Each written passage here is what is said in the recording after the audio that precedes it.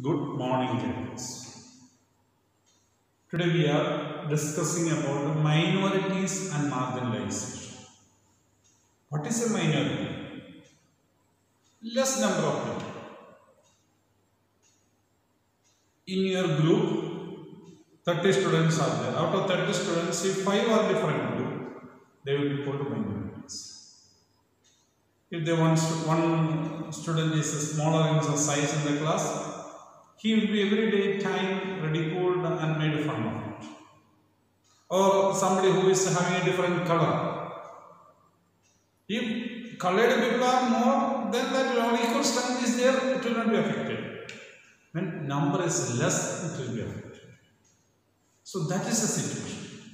Here we are going to see the minorities. The term minority is most commonly used to refer to communities that are numerically small in relation to the rest of the population. So if in the class majority are small students and one is size is bigger or not size, those two groups who are size bigger will be the minority. He will be affected by the dealings of others. So that is the situation. So minority means less number when compared to other group. In one place they may be minority, in some other place they may be majority also. It is not compulsory everywhere they should be minority. So that section of the people, that you must understand. Okay. It encompasses issues of power, access to resources. The persons are near to the power. How you are. Then resources, your availability, that means whether you are rich or poor. The size of the person or the ability of the person is little less, but he is financially well off. He may not be so much ill-treated, humiliated and he is so much rich. He is able to do the throw away money and purchase others. Then he will not be felt or made to feel that he is different from others. So that's the difference. And has social and cultural dimensions. Social also. If he is a minority, means less number of people in that. It can be religious minority. It can be linguistic minority. It can be racial minority. Anything it can be. Linguistic means language minority. So if you go, Karnataka member go to Delhi, and he goes to Delhi, he will be a minority. A North Indian comes to the Karnataka, he will be a minority. So that's the difference. Size can be a disadvantage and lead to the marginalization of the relatively smaller communities. Size of the person. When you compare with others, your size is smaller, this will affect. So many things are there in the reasons for marginalization. It is not the one reason, many right reasons. You might have seen your friends how you they ridicule, make fun of the persons who are weak in the group.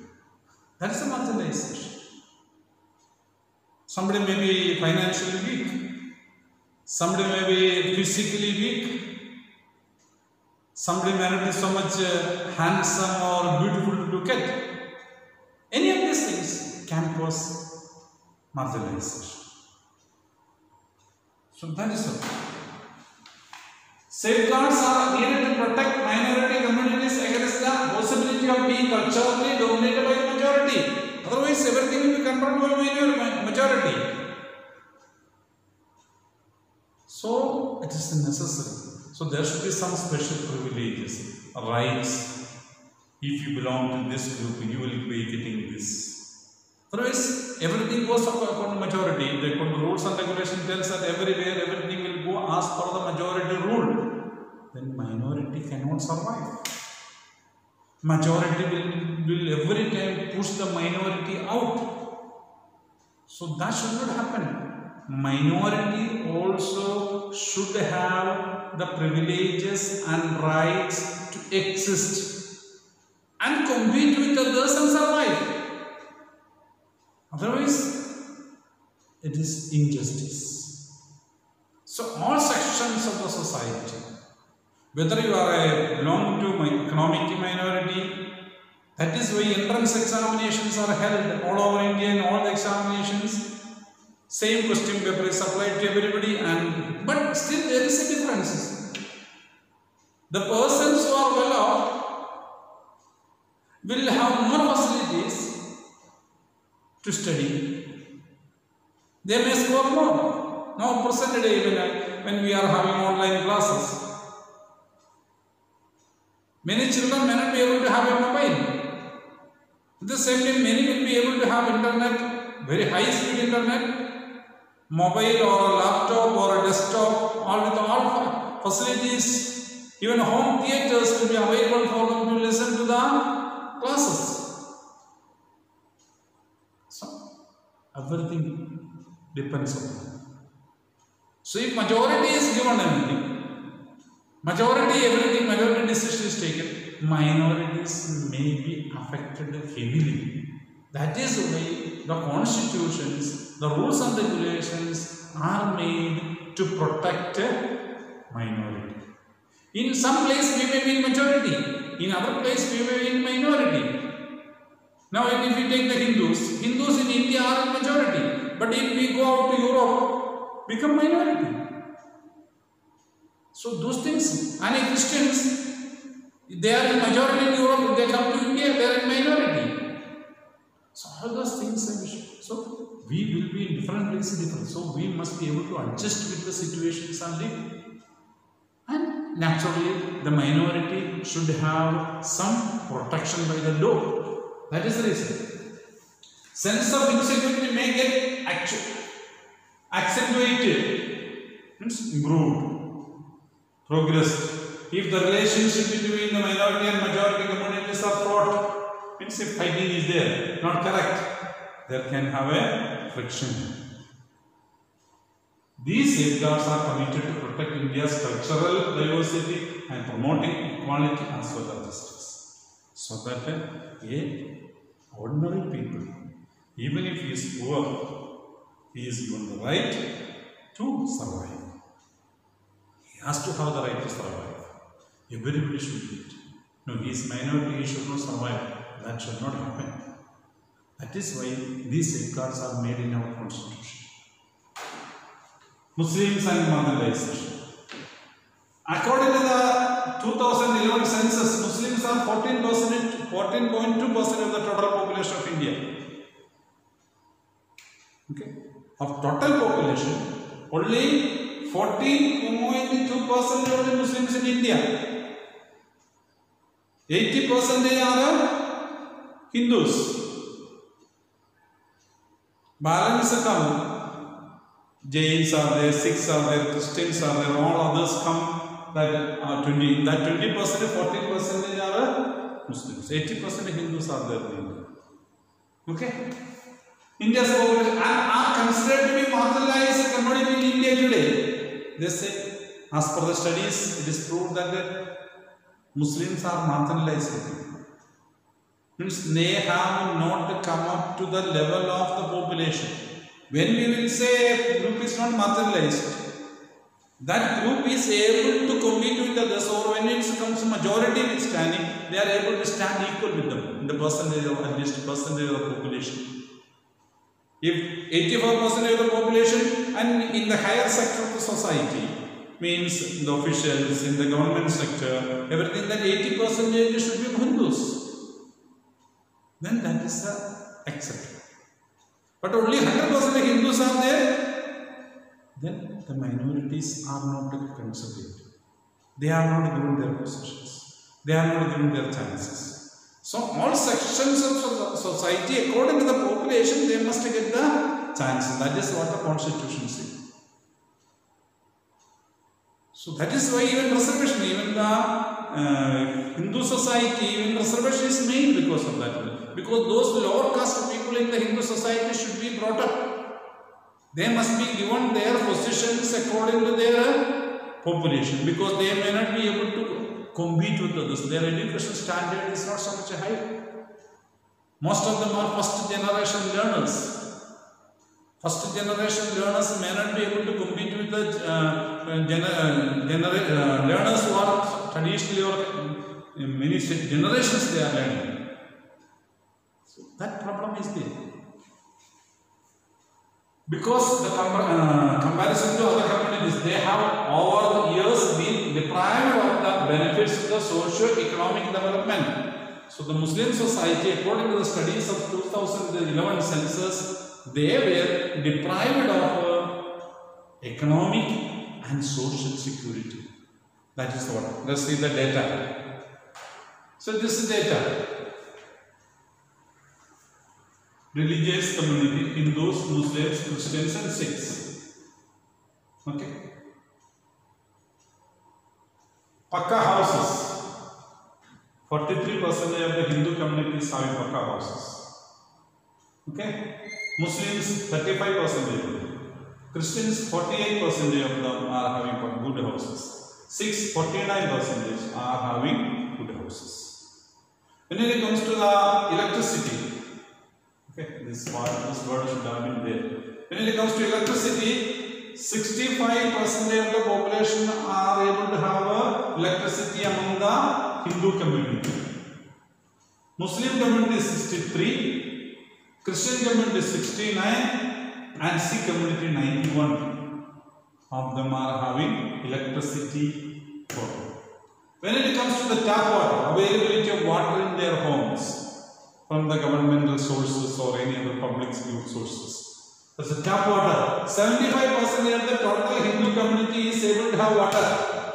When it comes to the Muslim community, 67, Christians 86, and Sikhs 96. See, in all these things we can see this Muslim community is less in everything. And Christians and the Sikhs, their population is Christians come around 3% of the total population of India, and Sikhs come around 1 point something million. So they are well settled comparing with even with the Hindus. You know, the Hindu society, there are lower caste people and all those. So that is the reason. So this is situation. This is one kind of level. See, here also you can see the Muslims are at the lower edge. Their population is only 14% in that. In that 14%, this is situation. Okay. So now let's say another. This is about the literacy rate. Literacy rate. All India literacy rate, it is all people all over India as per the 2074. They have made it correctly. Something has happened to the system that is just coming up. Okay, 74. Hindus all over 63% of Hindus are educated. When it comes to the Muslims, it is 57. Okay. Christians, it is 74. Sikhs, it is 67. Buddhist 71 and Jains 86. So highest literacy rate, we say it is Jains are the highest literacy rate people in India. Second comes we can say Christians are second. Third, it is Buddhist. Then comes the Sikhs. Sikhs are there. Below that comes the Hindu. After below Hindus only the literacy rate of the Muslims. 14% of the population, they are still in that also they are very less. Comparing with the other sections of the society, the people in India. And when we come to the public employment of Muslims, public employment, how many percentage of the Muslims are there in different sectors of the Indian government? Okay. The urban population is only 13%. IAS, only 3% they are. IPS, only 4%. IFS, only 1.8%. Central government, central sector, public sector units, 3.3%. State public government, 10%. State PSU, central means public sector units, means public sector units. I hope you understand. You know this. Or KSRTC, Like that government, different departments are there, or different companies are run by the government. Those companies, MSI and like that. So they are 8%. So their population all over India is 13, but nowhere they come near to the population. Around in the state government they come near to 10%. And in the bank and RBI, the Muslim population is only 2.2%. So this is what about the Muslim society, the minorities. So they are marginalized.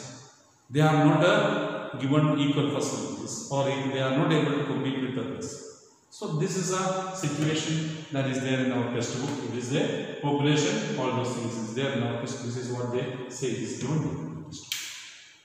So 13%, 13.5% they are told about it. So really total population is 14%. Still they have got 3% IPS officers out of 100. 3 IAS officers, 4 IPS officers. Here 1.8, not even 2. Here not even 4. State government. Here it is if you say 3.7, around 8% we can say. But here state government 10. Public sector is 8. Here is only 3. Indian Oil Corporation, like that, so many central government companies are there, all of these things, that is what is mentioned here. BSNL, like that companies. So 8 and 2.2 banks, and so many banks are controlled by the government. Reserve Bank of India, State Bank of India, Canara Bank, Allahabad Bank, Syndicate Bank, like that, so many banks are controlled by government. In all those banks calculated only 2.2% of the population are Muslims. So this is what is the real situation. Reality is different. We should know it. Okay, so this is the percentage. So we must think about how the marginalization should be changed. Whether people should improve their situations, how it should be, how the facility should be provided to, then only there will be equality. If a child comes and pinches me also, I will have pain. So I should see that the child is not giving a chance to pinch. Then there will be happy and peaceful. Otherwise, there will be disagreement and friction and problems in the society. We should make all happy as much as possible. Then we will have a happy life.